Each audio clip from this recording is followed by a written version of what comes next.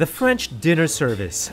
Few culinary experiences are as elegantly presented and as enthusiastically enjoyed as an exquisite French banquet setting. It's the ultimate gastronomic moment, with classic dishes cooked tableside by a master chef flown in for the occasion, fine and flowing Bordeaux wine, and beautiful crystal glassware. Luxuries we have a chance to enjoy today, but only a century ago, were exclusive to aristocrats and royalty. In this episode, we're in France to trace the origins of these celebrated luxuries with a visit to the Paris Maison of the world's preeminent crystal glass manufacturer. Then south to Bordeaux, where some of the most iconic wines are made. Plus, a masterclass on enjoying the rare clarets of Margaux, and our list of recommended French luxuries you can enjoy without ever leaving home. So join us, I'm David Celdran in Paris, and this is Executive Class.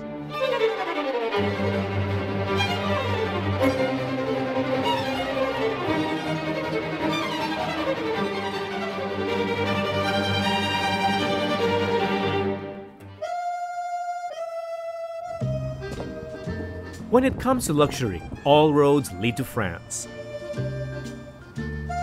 The French royals and aristocrats were insatiable consumers of luxury. Naturally, Europe's most talented artisans and craftsmen flocked to the country. The revolution did little to dampen the appetite for excess. Indeed, the bourgeoisie and Bonaparte families that followed wouldn't settle for anything less. From this tradition came the French art of living, art de vivre, and savoir-faire, the French way of doing things. After covering the global luxury scene for more than 10 years, we realized that certain terms just keep cropping up. Two of these are art de vivre and savoir-faire. Obviously, these are French terms, and you can always Google it if you want to know more about these terms. Otherwise, you can visit a French maison, one that represents that spirit. And that's what brings us to Paris.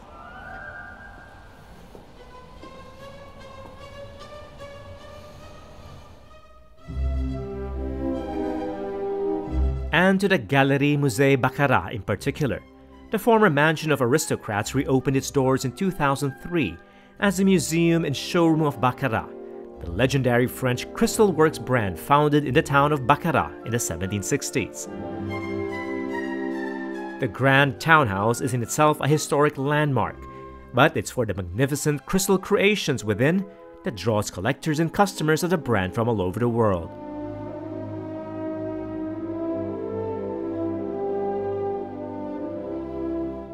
So here we are at the Maison Baccarat in the 16th arrondissement of Paris.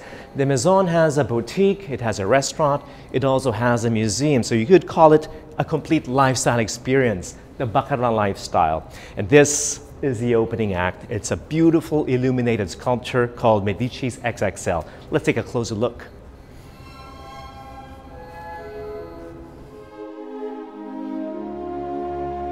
The neo-rococo interiors of the museum is a work of designer Philippe Starck, with elegant yet playful touches provided by these monumental modern Baccarat pieces.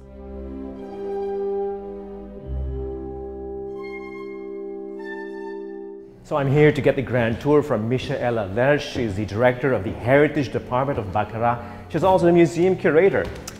Hello, bonjour. Hello, nice to meet you and welcome in Baccarat Mansion in Paris. Thank you so much. It is a beautiful mansion and a beautiful room. Tell me about this place. Oh, that is a unique place, part and parcel of the French culture. It has been very well known before it became Baccarat House. It has been well known as the mansion of Marie-Laure de Noailles, who is the name of a very, very famous aristocratic French family. Though the rest of the mansion was redesigned by Starck to look contemporary, this salon with its set of Baccarat chandeliers remains pretty much the same as when the Vicomtesse de Noailles once entertained artist friends like Jean Cocteau, Yves Saint Laurent, and Salvador Dali. They threw stunning parties here, and the link between Baccarat and the former house of Marie-Laure Desnoyers is in fact the link between the artists, because as you may know, Salvador Dali also did nice, stunning creations for Baccarat. So we are continuing to tell our own story here in these mansions since 2003. Artists, architects, and designers still come to find inspiration in the iconic Baccarat crystal pieces exhibited here. Some of which you might recognize because, yes, these famous designs were created by Baccarat and continue to be seen on tables everywhere. Show me some of the iconic pieces in the 250 years of Baccarat. One of the most that famous is familiar, yes. glass sets of Baccarat is that piece, that glass, who is called Harcourt, has been created in 1841, is very, very well known, became an icon because it has been set on all the famous tables of the crowned heads all over the world, even of the Vatican, or even Napoleon III used it. Was it a water his goblet? table. It looks very contemporary until today. Completely contemporary, in fact, timeless modernity. That would I say as characteristic for this shape. In a way, the success story of the world's most prestigious crystal works brand began with a drinking glass. Inspired by an exhibit of Baccarat crystal in 1832, French King Louis XVIII commissioned a set of glasses for the tables of the Tuileries Palace for all visiting royals and nobles to see and envy. From here on, Baccarat crystal was a standard to aspire for, and the choice of crystal of future emperors and kings. The prototype of the famous Harcourt goblet used by royals and heads of state everywhere was created in 1840 and first graced the table of French King Louis Philippe. Even then, a Baccarat glass was more than just an indication of class. It was a work of art with stunning transparency and brilliance that brought wonder and illumination to any table or room.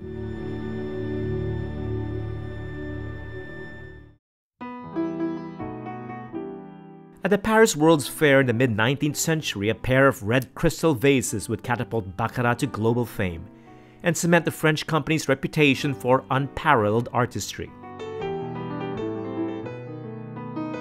The prize-winning Simon vases bear the unmistakable hallmarks of the Baccarat artisan's skill, with detailed engravings on red crystal, a unique Baccarat formulation using 24-karat gold in the crystal infusion.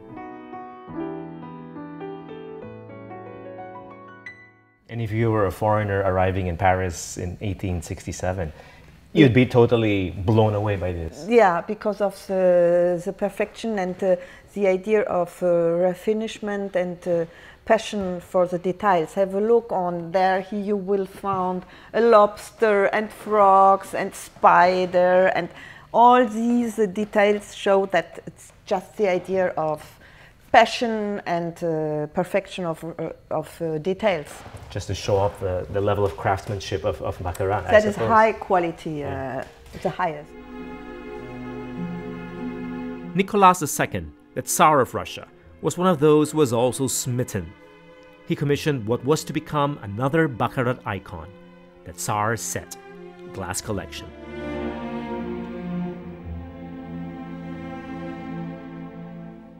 You can still, it's still available in our shops. That is the so-called Tsar set, because it has been ordered, commissioned specially for Tsar Nicholas II in 1906, exclusively for him in the Baccarat gold red color, and special order for him the vodka shot. Okay, he's Russian after all. Yes, and you have to know that the red color, the most precious color, because there is 24 gold carat inside since today, that was only for the Tsar. A similar set is available to anyone else who can afford it today. It's testament to the timeless design and untarnished quality of Baccarat crystal. Indeed, many of the current creations found in the Maison are inspired by archival pieces in the museum collection. The splendid Zenith chandelier, first launched in 1840, is another of Baccarat's iconic creations that has withstood the test of time and fashion. This $1.1 million version is fitted with 700 blue topaz precious stones, but almost everything else about the design, apart from the candles, is faithful to the Zenith's original spirit.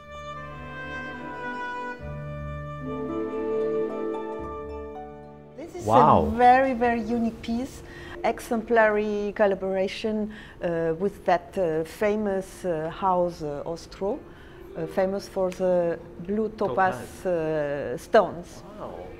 And you may find between the crystal pendants, the very classical pendants of Baccarat are these octagon pendants. Yeah. And between the octagons you will find just one red pearl. When did that start? Yeah. Is the signature of Baccarat crystal chandeliers since 1997. The chandelier occupies a special place in the Baccarat catalog, and whether it's the monumental chandelier that hovers over the entrance of the museum, or Dutch designer Marcel van der's spherical Le Roi Soleil hanging sculpture, or Philippe Starck's chic black crystal number, the Zenith continues to inspire new variations in different sizes, shapes, and color. What makes the Baccarat crystal special? The Baccarat crystal is the idea and the symbol of reflection of light. Which is what it's doing right now. Which is like, this is a very nice example. On a gray day like this one. Even on gray days. It lightens your daily life, your home. Baccarat crystal is reflecting light more than it's cut, more it's faceted, more it reflects light. That is the idea of Baccarat crystal, the reflection of light. I've always loved the way crystal adds that extra touch of elegance, lightness, and fairy tale magic to any table, writing desk, or corner of a room. At the Maison Baccarat's restaurant, the aptly named Crystal Room, the tasteful use of crystal to decorate and illuminate the interiors adds brilliance to your meal. The impeccable creations of two Michelin star chef Guy Martin's team and the sommelier's French wine selection are an accurate reflection of French savoir-faire and art de vivre. As are the Baccarat crystal chandeliers, candelabras, and glassware in the dining room, which altogether create the restaurant's dazzling atmosphere.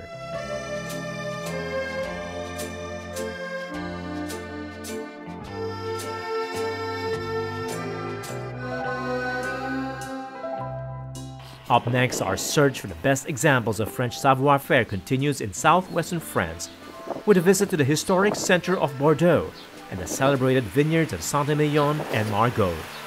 All that and more when Executive Class returns after the break.